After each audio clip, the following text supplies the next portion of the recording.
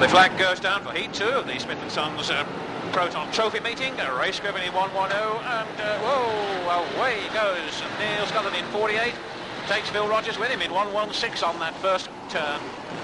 Into the fence goes David Pearce, number 475, and 304 Dave Mellor goes bouncing over a big marker tyre. The end of lap 1. It's race driven leading in 110 from Ian Hall in 381 in second place, and Neil Smith third in 501.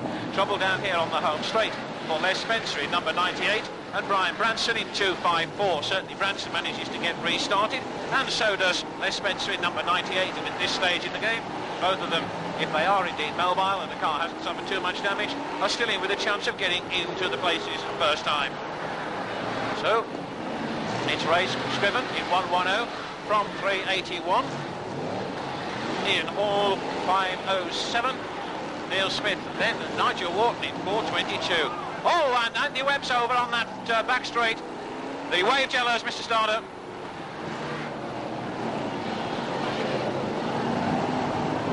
Your leader is race driven number 110.